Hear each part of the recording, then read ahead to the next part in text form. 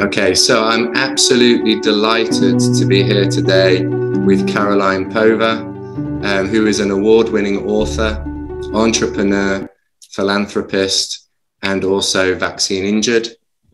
She's the author of a book, COVID vaccine, of several books, but one in particular relevant to today's conversation, COVID Vaccine Adverse Reaction Survival Guide. I asked Caroline if you would be kind enough to join me here for a chat, and I'm delighted, really delighted that you said yes. It's something that I'm really passionate about, is how can we unify for a better world that we all want, and also stop the kind of the hateful language which is going between different groups at the moment, and just seeing how we can move past that really and start moving instead to what we all really want, which is, you know, a world where the authorities and the people out there are telling us the truth and allowing us to be able to make informed decisions about our health and about our well-being and our life choices.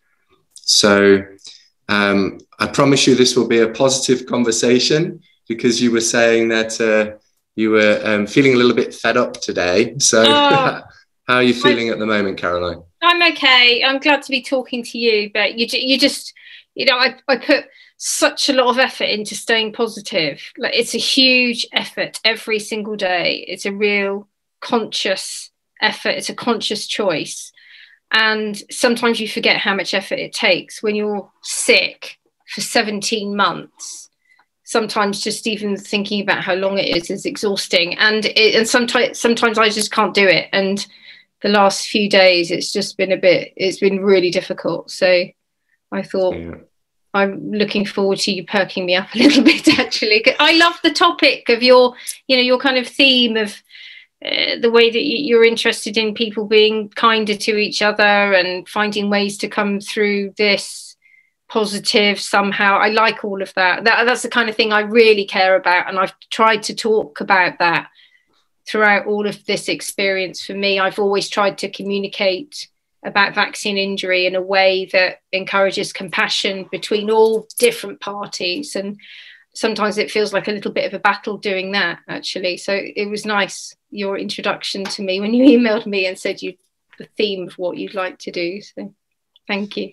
One thing which really impressed me about the book that you've written is, to be honest, before I opened it and had a look at it, I was expecting it to be more of a kind of a story of kind of what you went through and your experiences and things like that. But it's not. It's a practical guide for really anyone who is suffering from any kind of illness, on how they can reclaim their health. And so so really, like, I mean, in each section that you have is divided up with practical activities and really experiential as well. So is this something you've been involved in a long time, this kind of helping people to take better care of their health and take care of themselves? Or was this more kind of due to what's happened? Actually, I haven't thought about this much, but there's been a theme of helping people make the most of their lives with other things that I've done. So many years ago, I suppose my first business, that was, gosh, that would have been 25 years ago now, was focused very much on helping people who were struggling for one reason or another. And out of that grew almost like a coaching business where I helped, it was women who'd gone to live in Japan at that time, and I did these coaching sessions to help them make the most of their lives. And it went through all different areas of your life, actually, personal, professional, and it included health.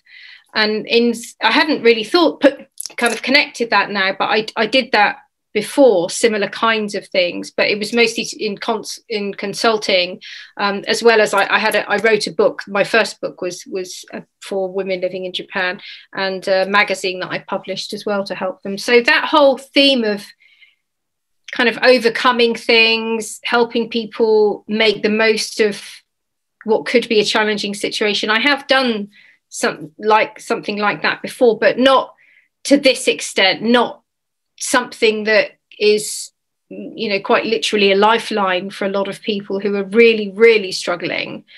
I haven't written a book quite like this before, no. I actually wrote down, I had a look at the Amazon comments for your book, and there was someone, I'm going to say R. Davis or R. Davies. I'm going to mention the name just in case they happen to watch this, because it says this book is extraordinary. It won't just benefit vaccine injured people, but will be helpful for those in drug withdrawal and other conditions like CFS, ME, and long COVID. And there was quite a few comments like that were just saying that this is really helpful. I mean, you've got a whole section on food, and there's just so much in there that's really about reclaiming health, reclaiming our own health. And for me, I feel that now that we're seeing that the medicines out there are not helping us, there's a whole new kind of interest right now in reclaiming our own health and what we can do to do that. And it's very simple sometimes, because you've got, for example, a whole chapter on sleep, which is so important. It all starts with sleep. It always, any health, overcoming any kind of physical, cognitive, mental health challenge, it always starts with sleep. And sleep can be one of the most difficult things for us to get right because of our lifestyle choices and things that are around us during our waking time. They affect our sleeping time. But it's something that can be, I think, with effort, it can be fixed. And then you start then to look at all the other things. But until we're getting decent sleep, we're not going to be overcoming anything. And also, you in the book, you talked about stress and fear. How would you say that they're kind of the same thing, kind of almost synonyms, or are they in some way? For me, it was helpful to look at stress. I kind of reframed stress as fear. And I think that's a really helpful way of looking at the word stress. I think the word stress in itself can be quite triggering when you're talking about it in relation to a health condition, because doctors have used it in quite a dismissive way, and sometimes even friends might use it in quite a dismissive way when we're trying to communicate about a physical health condition and the word stress is thrown at us. That can actually increase the stress because it feels like somebody's not listening to you and they're not paying attention to what you're saying about what's actually going on in your body. So the first thing I wanted to do was change how we feel about that word stress, and do that by reframing it. And the next thing, when I thought about stress, so I was thinking about what was happening in our bodies when we feel what we call stress. And what happens in our bodies when we're feeling stressed is the same as what happens in our bodies when we're feeling afraid of something. So that was how it all kind of came into the word fear, how I realized I looked at it all in terms of fear. And then when you look at it in terms of fear, you can then teach yourself various things, and these things might be different for other people. I put the things that worked for me in there, but you can teach yourself how to not be afraid, and you can have conversations with yourself about what am I actually afraid of now, and you can look at having a more logical understanding of what you're afraid of, and then teach yourself not to be afraid of it. And through that whole process, you're basically dealing with stress, and you can find ways to remove, or if you can't remove it, then to deal with stress. And for me, that whole process was life-changing. I was actually reading something the other day that was also saying that we assume that we have no control over our emotions, but actually we do. And actually we can learn skills and techniques that help us, for example, to not feel fear, or to be able to observe that fear, but not go into it, you know, not go into the drama of it and get lost in it. And for me, one of those techniques is meditation. What was one of the main kind of techniques that you found to be able to deal with that fear? You said it was life-changing for you. Yeah, it was quite simple, actually. I just told myself that I was safe. It was that simple. There were two things I used. The main one was I would just say to myself, I identified what I was feeling in my body was fear. I know that I needed to protect what was happening physically in my body, because I'm trying to recover from a serious health condition. So I don't want to make that worse. So I had my motivation, and I would just say to myself, I am safe. And I would say it out loud several times. And I could literally feel my body completely change when I said those words.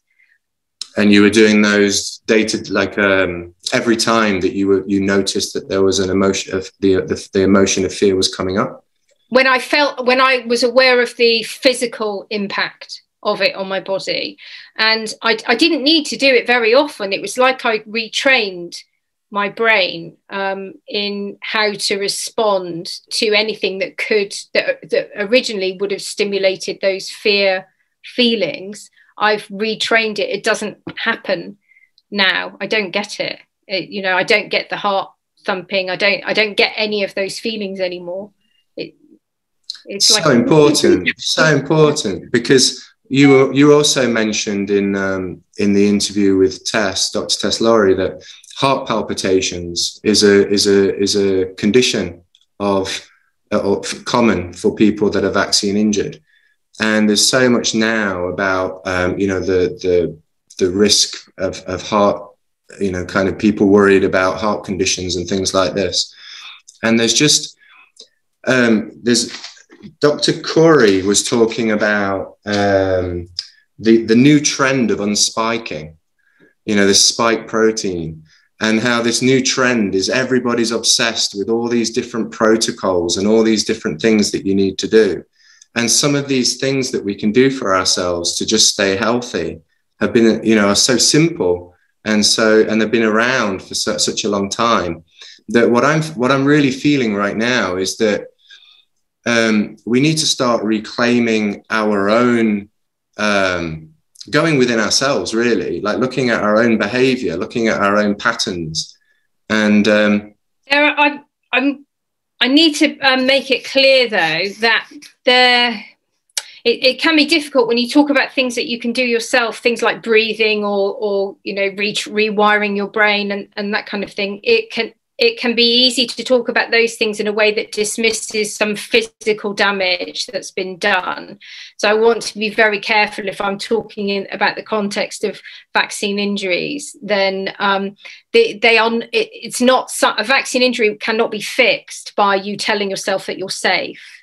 No. But your ability to cope with what's happening to your body because of the vaccine injury will improve if you are able to rewire your brain and to tell yourself that you're safe. And you will also limit the possibility of doing further damage by worrying and stressing about what's happening to your body if you do those things to control your mental health. But that's very different from saying you can fix it by doing this, or it's because you're stressed, or it's do you see? Yeah, absolutely. Yeah, I'm not saying that at all. I'm not saying that at all.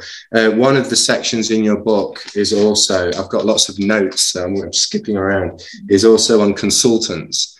And so, and in that section, you're talking about different practitioners that you can go to if you are vaccine injured.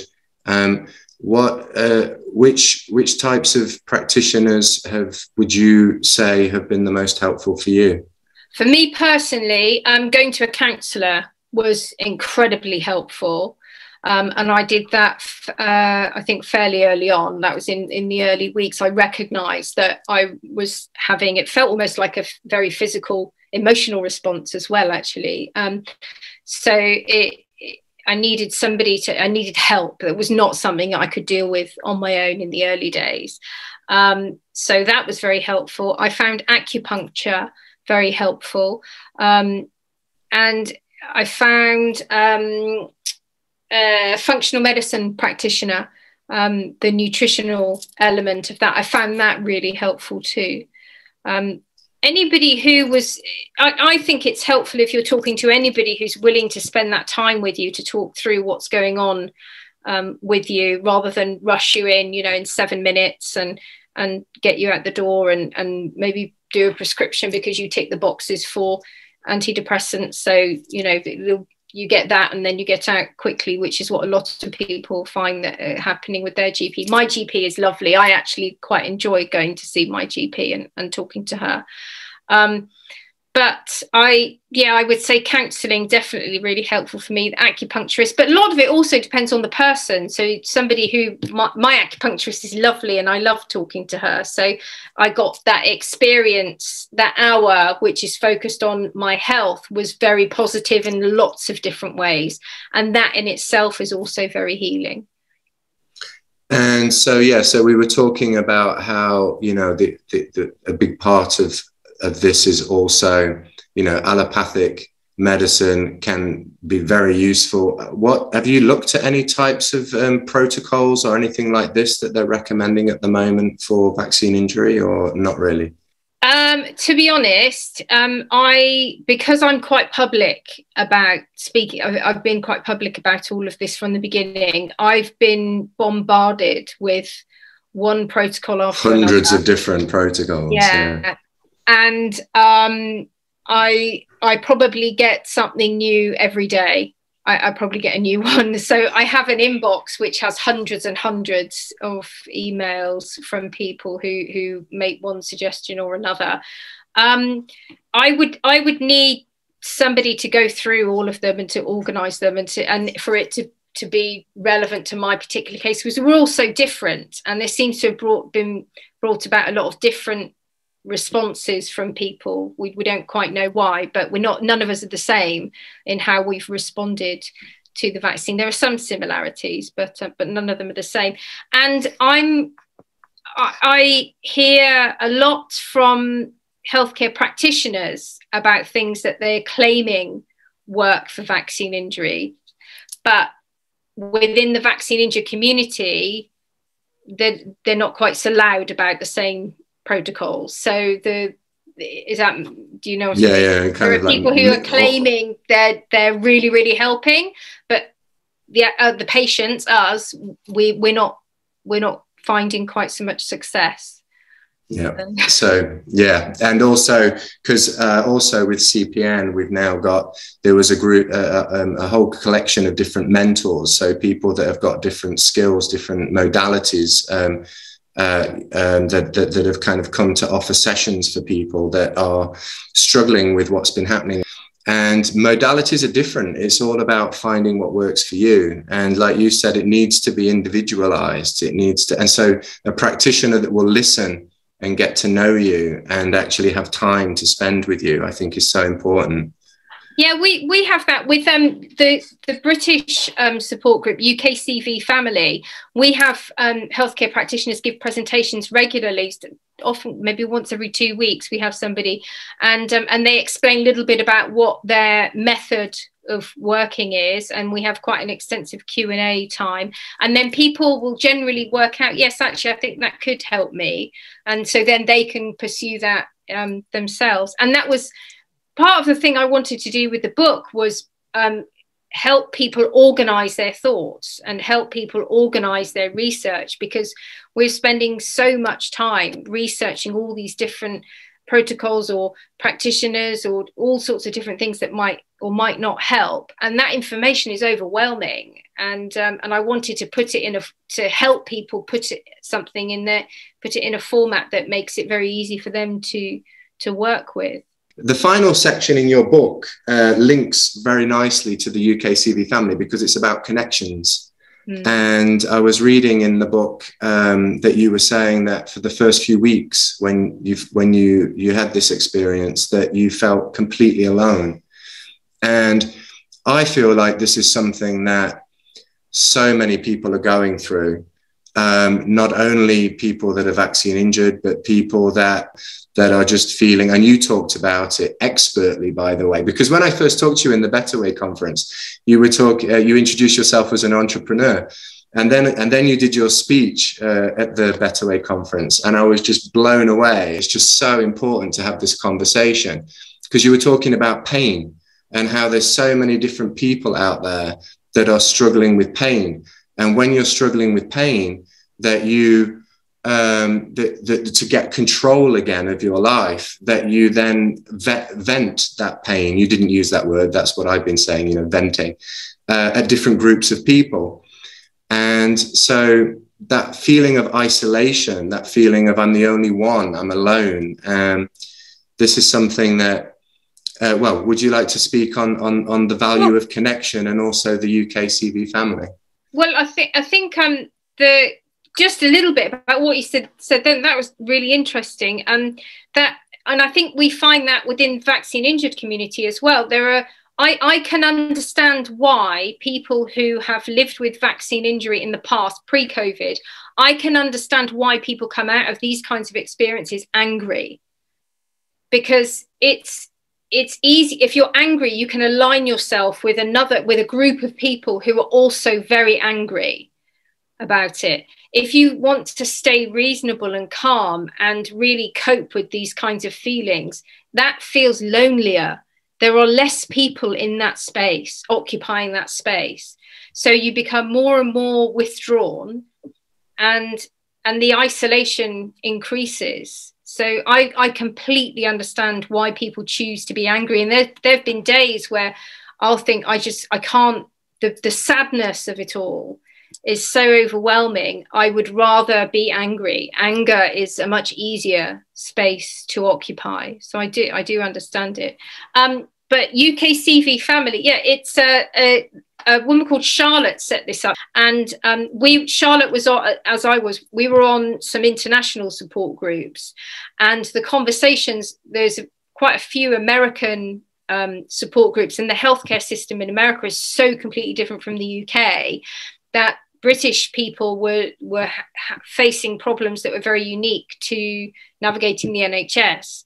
And so Charlotte set up UKCV family so that people in the UK could specifically talk about things that were related to the NHS. And it is the kindest, nicest bunch of people I have ever met. That usually in support groups or any kind of online groups, you have people at some point that end up being horrible to each other, and they're bitching and they're moaning about something, and they fall out, and there's all sorts of politics going on.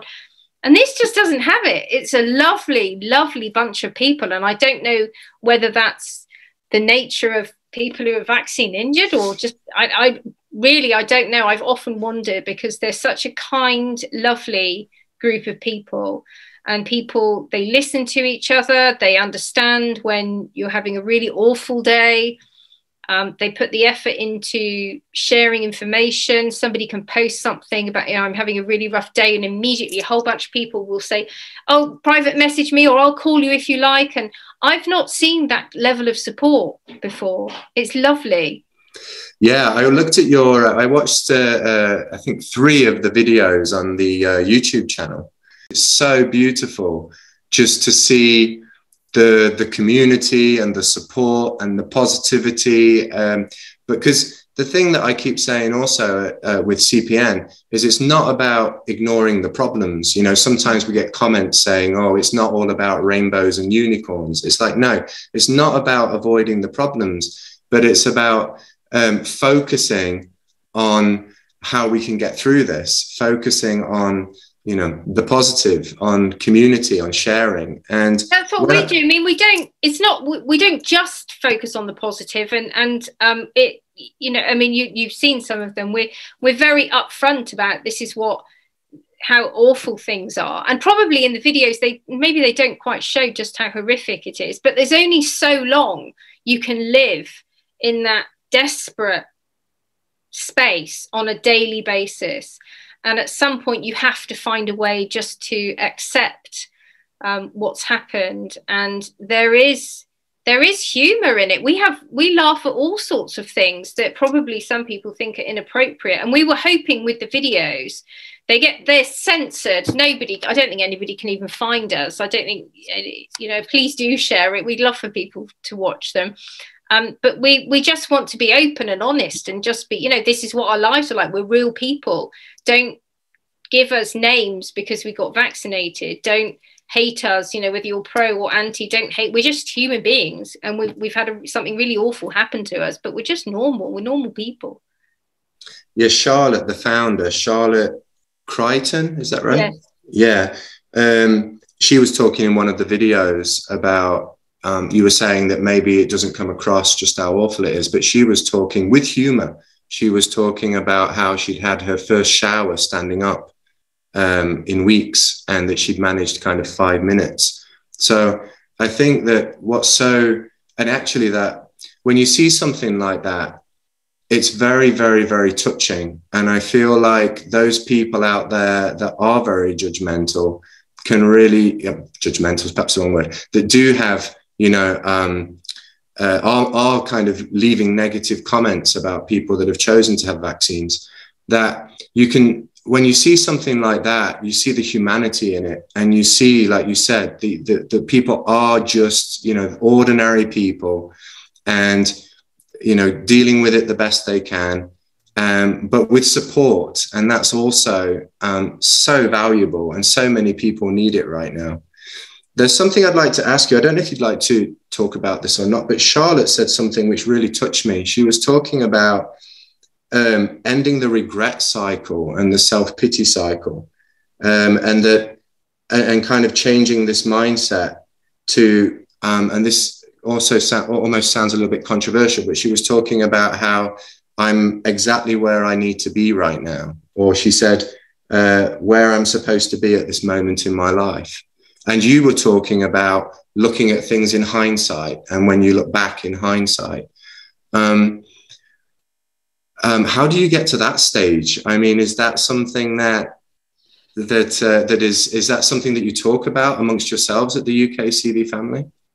Kind of obviously kind of how to come to terms with it. Yeah, we talk about acceptance, and we acknowledge that we're all at different levels of that. So there's a general assumption that if somebody's in 6 months or less, they're really, really struggling. They'll be in a really bad place. And we kind of understand that when somebody says how far along they are. Everybody's different. Sorry, go on. So you feel that it's a process that people go through then? Yeah, definitely. There's certain stages when you're quite angry, can be very angry, and you might go with that anger. You might stay angry for people stay angry for a longer period of time than others. It's not a constant state. It fluctuates all the time. I think Charlotte she'd say as well that at that point on that day when we were talking, she was thinking, yeah, I'm where I am supposed to be in my life right now. But then a couple of weeks later, you might have a phase where actually I'm feeling really angry, I'm really upset, and I'm something can trigger off a whole load of sadness and tears. And yesterday I've been a bit like that the last couple of days. So and then I'll come out of that kind of phase, and I'll be a little bit more accepting, and that sadness and that grief is part of moving on to a new kind of stage of acceptance. And I think both Charlotte and I find it's helpful with the kind of people who it helps us if we're helping other people. And we find, I know I definitely do, I found this with other challenging things that have happened in my life. I have found comfort and meaning when I've been able to turn those experiences around to be able to help someone else who's struggling the way that I struggled in the early days. So I think that's a big part of it. that's what we said before this interview, is we just, you know, would really like this to be helpful for others and to just help people. And so obviously with you and with Charlotte and what, you know, Charlotte's achieved with the UK CV family as well, just directing that experience into something which can benefit others. Sometimes I think until we do it, because I've trained up in hypnotherapy, and I've been doing that now for quite some time. But before that, I was a teacher. And when you're teaching in a classroom, of course, yeah, and I still teach now, but when you're teaching in a classroom, you are kind of helping. But when you can see that you're really making a difference in someone's life, and that you are contributing to someone, you know, supporting someone in feeling happier, or feeling more, you know, they can breathe again. It's a very different feeling. It's a very, it's hard to describe. So I feel that what you're doing and what Charlotte's doing is kind of putting that energy into something which not only heals ourselves, but heals others as well. You know, when you go through difficult things, we have to find ways to come out of them somehow positively. And I don't mean that in a kind of happy, positive way. I mean in a not negative way. So I make a conscious decision to come out of the difficulties I've had in my life, not angry, not bitter, not resentful. And I have made those decisions with 2 divorces. I came out of both of those, thinking I'm not going to be angry or bitter or resentful. And I felt the same with this health challenge. But it's an effort. It requires a huge amount of effort every day. Yeah. And you talked about that in the Better Way conference talk as well, when you were saying, you know, people are numbing again, that's my words, but you were numbing their pain with things out there, alcohol or drugs or something which some other people are making money from. Mm-hmm. Because for us to really heal ourselves is effort. It takes time, it takes work, and it's a lifelong process as well. I think it never ends. So, right, where was I going with this? So I wanted to ask you about, and I think it's okay to say this because I know you've spoken about this openly in some of the videos that I've watched about an abusive relationship. And I talk about how the systems out there that are in place right now they don't have our best interests at heart. So if you liken it to an abusive relationship, if you say that those systems out there, some of them, you know, the corrupt ones, and we can argue or disagree on to what extent, you know, the systems out there are corrupt and abusive, but the only solution that I know of, if you're in an abusive relationship, is to walk away. And so, you know, you can fight with them, you can argue with them, you can try to change their mind, but ultimately we have to walk away and heal and create a new reality for ourselves. And so what I wanted to ask you was, because obviously I'm interested in kind of let's create a better world.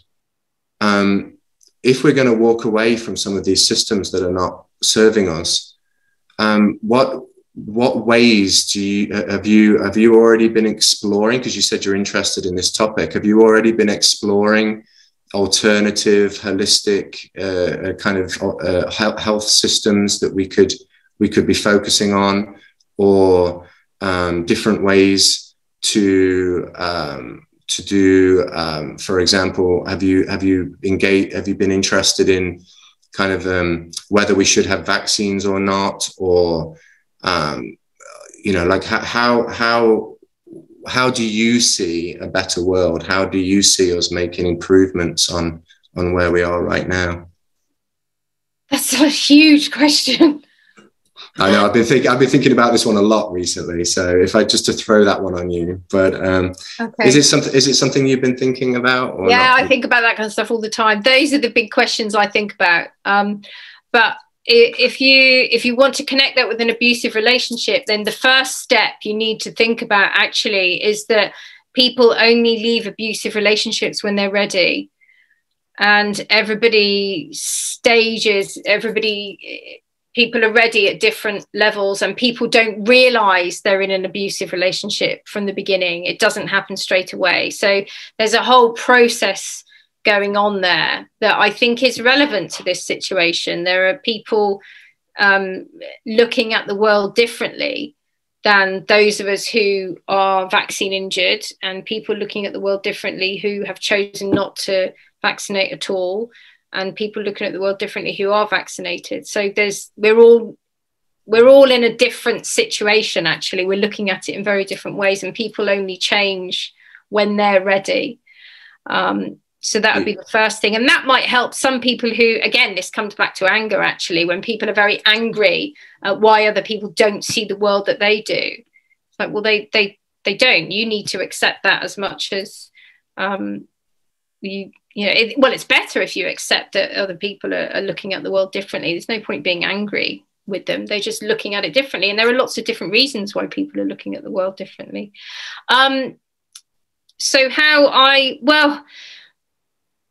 This kind of feels it seems probably a bit strange, somebody who's vaccinated, to have these opinions about healthcare. But I've believed for a very long time that doctors don't have all the answers, and that pharmaceutical focused medical systems are not the answer, the be all and end all, which I know seems really strange for somebody who got vaccinated. But I go to anybody with any kind of healthcare experience or training. I go to them because they happen to have studied that. So I might talk to my doctor because of this. I might talk to an acupuncturist for this. I might talk to somebody else for this. None of those people have the answers necessarily, and none of those people have the right to make decisions about my health. I have the right to do that, and it is my responsibility to educate myself. It was my responsibility to learn more about vaccines before I got vaccinated. That was my responsibility to do that. So I've believed that for an awful long time. I was vaccine ignorant. I didn't know anything about vaccines, and I was blinded by the reason I was getting vaccinated was nothing to do with COVID, or not because the government was telling me or anything. It was because I needed to do some volunteering overseas, and I thought I would need it for that.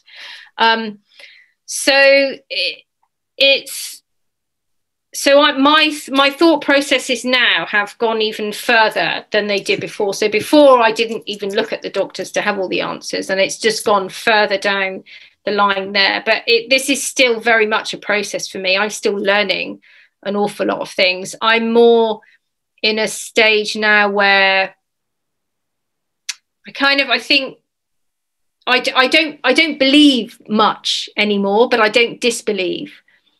I'm trying to find it difficult to explain this. It's such an interesting question that you've asked, and I'm struggling to explain it. Maybe I haven't talked about this much before, but when something happens to you, like a vaccine injury, and you start looking at the world completely differently because something has happened, you research it, you find out things that you never even thought were true, that you find very difficult to believe at the beginning. And it's quite traumatic, that understanding that the world is not quite how you thought it was.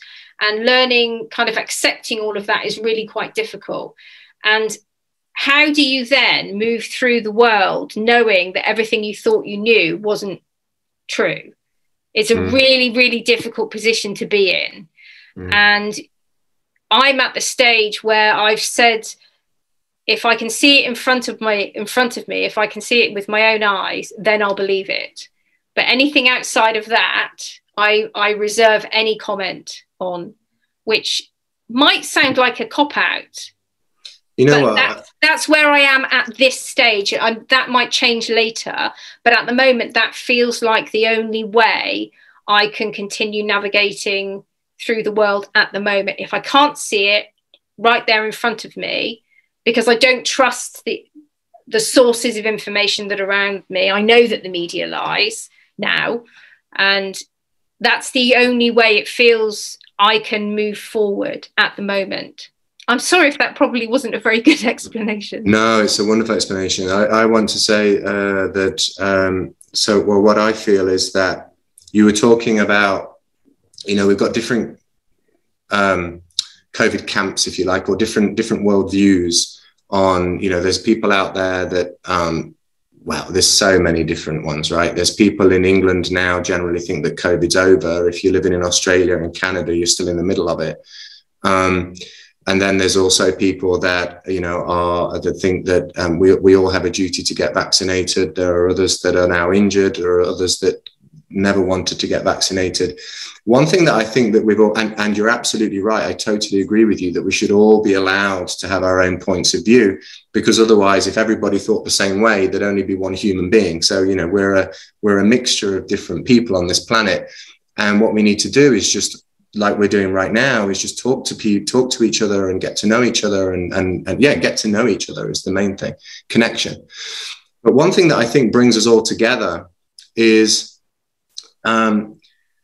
so the side effects, the adverse effects of these vaccines are slowly now coming out into the public. It is coming out about the extent of the side effects. And when that happens, everybody is going to go through this process of realizing that what we thought was reality is not exactly our reality. And everybody is going to be go through this, what you're describing now, these dealing with that fact of realizing that what I always thought my whole life was just the way that it is not actually the whole truth. And what people forget in these different camps is that we're all in a process of peeling away that onion, getting down to the truth of, or learning, evolving as human beings. And so just taking away that blame, because everybody is always learning new information. And the people out there that are blaming people for, you've talked about this kind of being stupid or sheep, or these horrible hate speech really towards different groups of people, that they're forgetting that they were once unaware of this information and judging people because they don't know what they know now, and also assuming that they have nothing else to learn. So for me, I feel like this is a process that we're all going through. And you talked about how we can, it was your choice. You believe in your choice to do, with your body what you wish.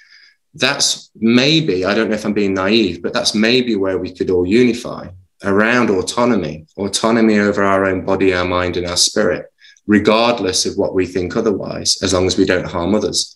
I told you I thought about it a little bit, but does that resonate in any way? It does. I mean, I try to come out of this. I'm trying to come out of this whenever I feel myself feeling angry or feeling upset, or why doesn't somebody understand something? I stop and I tell myself, most people genuinely want to make the world a better place, and that is the reason most people got vaccinated. Most people who didn't get vaccinated, that's probably the reason they did that as well. And even down to people who are doing the vaccinations, there are people who are doing the vaccinations who genuinely believe that they are also helping to make the world a better place. And if everybody most people genuinely believe that, then we shouldn't necessarily be consumed with anger. We should be trying to understand each other's perspectives. And if you're trying to understand somebody else's perspective from a position of compassion, then you're already making the world a better place, even if it's somebody you don't agree with. And I agree with you totally. And if we did try to understand each other from a place of compassion, we would probably be getting to the truth much faster, because we'd stop, because there's nothing worse than someone who's got their opinion just throwing information at you. it never works. It doesn't matter what you're preaching about, you know, whether it's religion or science or whatever topic. If someone's just throwing information at you, you're just going to switch off. It's compassion and connection and empathy. And often people say to me, and they're people who have chosen not to vaccinate, and they're perhaps what you consider to be activists in related to vaccines. And they say, you know, what can I do to help people who are vaccine injured? I want to be helpful. And I say to them, stop speaking with anger. You need to speak gently and kindly and softly, and you need to listen more than you speak. And that way people then will feel safe to be able to talk to you about what they're dealing with. And just creating that gentle, safe space for other people to talk, you're being incredibly helpful by doing that. People won't listen if you're somebody being very angry and shouty about your beliefs. Somebody who is vaccine injured will not come to you brokenhearted for comfort. No, absolutely. And it reminds me again of the Better Way conference talk, when you were talking at the end, when you were saying that you were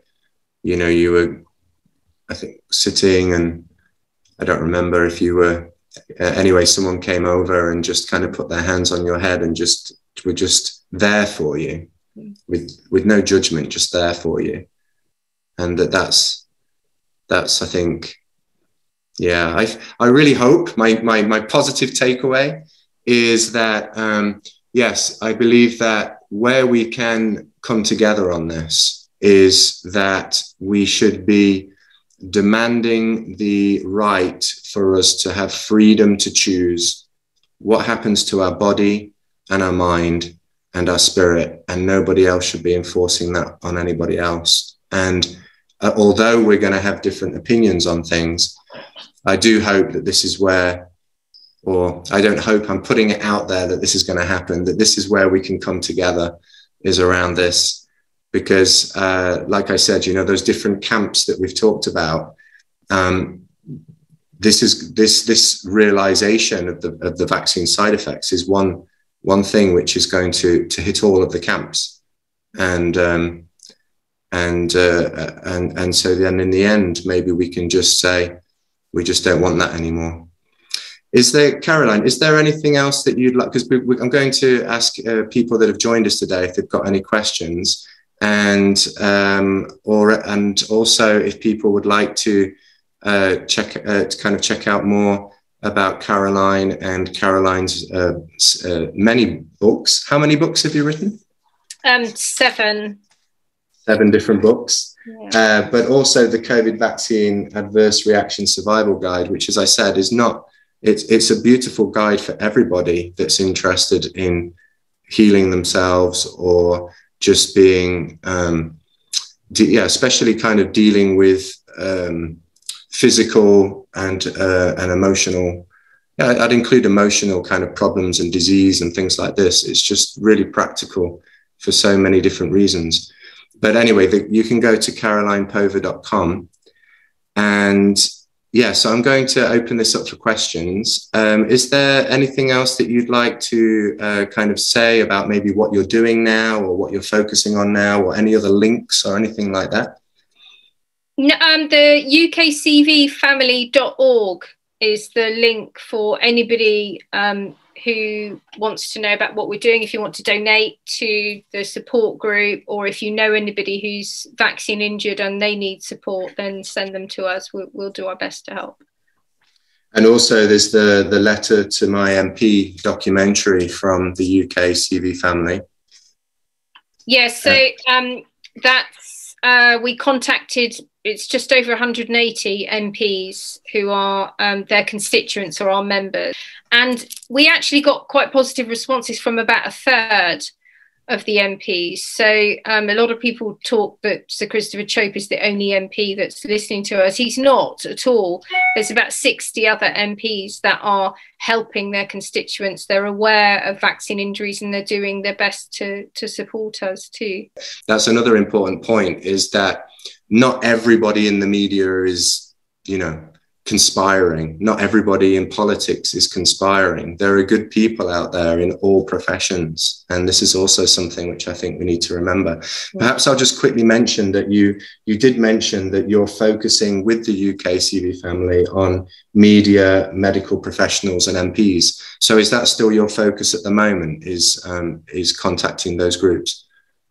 We have done. We haven't done a lot actually recently. The media campaign, we didn't get very far with that actually, although we did have somebody from mainstream media contact us.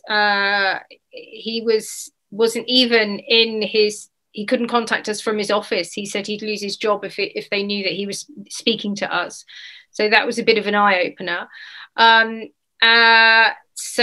And the medical profession, we haven't had a lot in the medical support, but we do have some healthcare practitioners who give presentations, like I said, every now and again. So that's encouraging. We need that encouragement, even if nobody's got answers or any solutions right now. We just need to keep people going, because mental health now, not just a physical problem. So. Yeah, I didn't ask you or talk to you about the vaccine injury symptoms and things, and that was deliberate because it's bringing up trauma and things that we don't necessarily need to think about. But if anybody is interested in that, then you did discuss that with Dr. Tess Laurie in her interview with you, and also a bit more of the history of, which I didn't mention, the natural disaster in Japan that you've been so involved with in helping those people there in the community. I also didn't want to upset you by bringing that one up. No,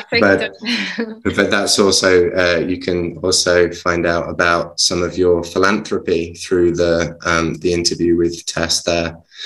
Great. All right. So now I'm going to then just open up to questions from the people here. Andrew, you've just joined us at the end of this discussion here. So we're now on the questions at the end, but people feel free. David, you are already able to unmute yourself if you'd like. Thank you so much, Caroline. I've been pronouncing your name for an hour. One of the reasons, Caroline and Robito, I made a point to be with you here today from Montreal, is my own process of really wanting to be able to reach across the aisle to those, red pill, blue pill, I don't want to go there, but who chose to follow their own intuition and chose to comply with the government mandates. And my own personal obstacle to that is here in Montreal, we're still seeing about 20% of people outside wearing masks. And I get triggered AF when I go by and see them, and it's internal. I like, really? Your compliance will destroy all of us. This is all internal. And then I shift to, well, it's not their fault. They did what they thought was best. It's the system. And then I shift to, it takes me about 3 or 4 degrees of internal processing to land in my place of compassion, which is my default nature. So I'm constantly going through this process, and I want to be able to speak with those people without this triggering still live in me, and see if we can begin to have a conversation, because I think that is one of the most important things, that we transcend these ideological camps of the purebloods who did the right thing and the compliant who didn't, and just move past that and find some common ground to speak. So I'd be really curious to hear your take. What do you want to speak to them about?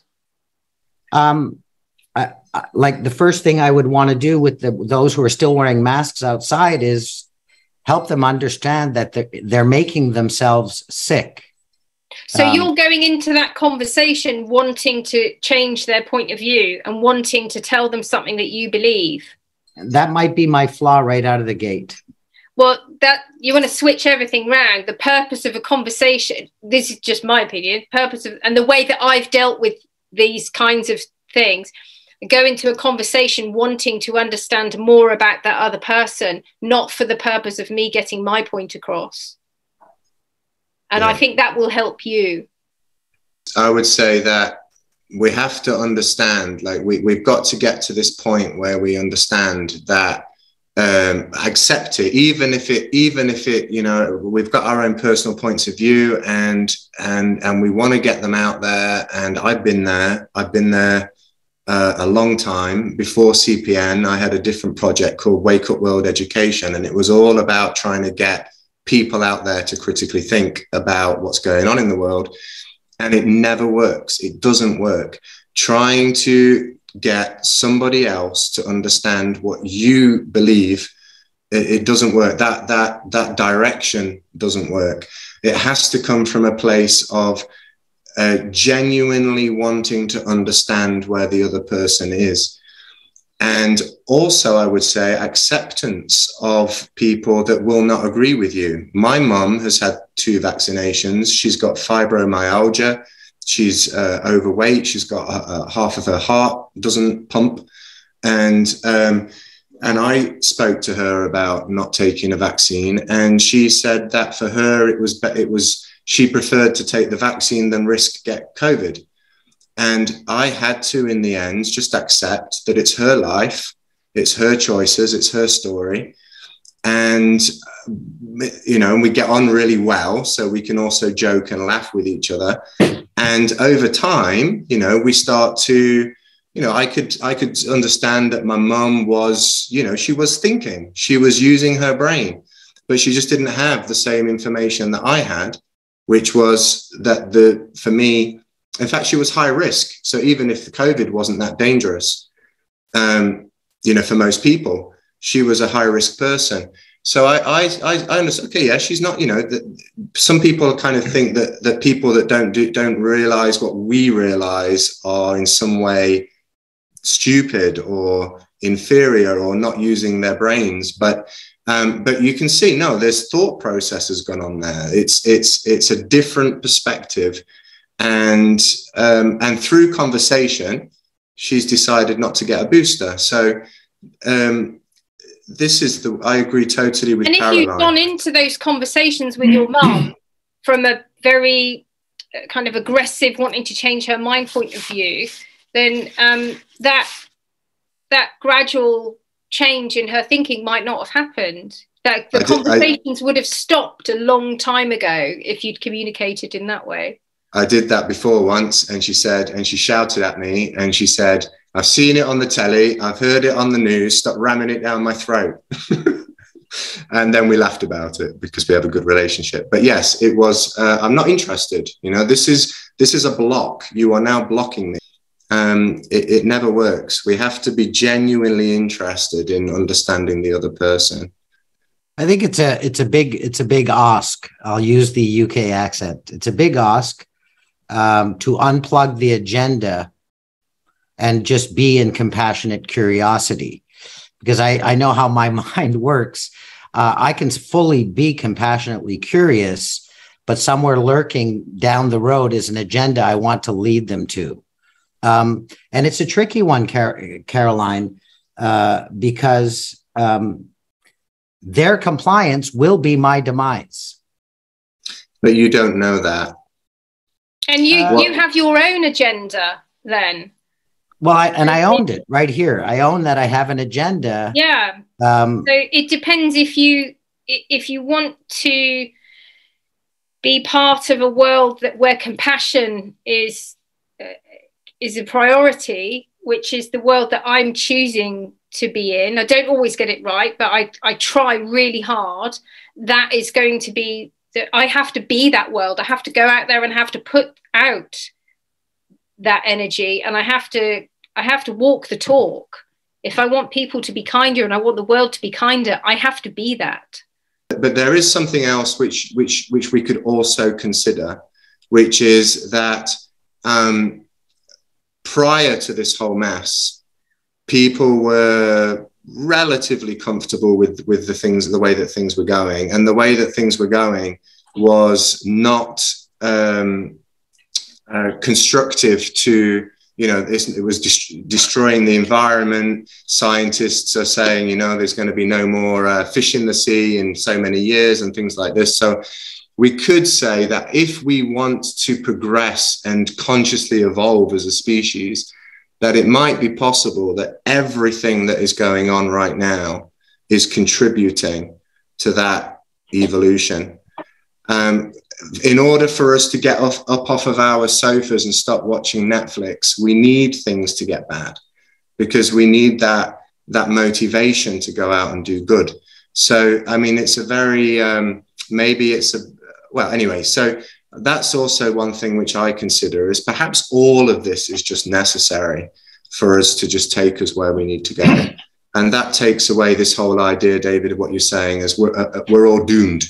Maybe we're not all doomed. Maybe this is all part of a process for us to consciously evolve as a species so we can do things better. And that helps me instead of this idea of we're all doomed. Thinking about that, if we're all doomed, I mean, the people in vaccine injury communities, some of us will talk openly about it, some of us don't, but we all think about it, and we think about whether our time is up. And this is something that feels very real to many of us. So if you think that your time is up, whether it's because you're doomed or humanity's doomed or whatever it might be, when you think that your time genuinely might be up, do you live your life differently? Are there things that you do? And none of us are going to live forever. So during those interactions, limited interactions we might have with people, do we want them to be argumentative or difficult, or do we want them to be full of love? Can I come in? Yeah, Andrew. First of all, I'd like to apologise for coming in sort of so late, but this is my first ever Zoom meeting outside my normal little group of people. So just apologise for that for a moment. A little bit about me. I run a company called Power Change, which is all about personal development. We call ourselves the Personal Development Service, and I've been doing that for 25 years. And before that, I was really into belief change big time because I was an evangelical, happy, clappy pastor. So really, when you stop and think about it, beliefs has been my life. But coming back to all these things, and I'm an NLP master prac as well. So the question I'm asking, and I'd like to know, is do you know anybody who does anything at any point, has any conversation without some sort of agenda? I don't think any of us can actually have a communication without having an agenda. No, there is something we want.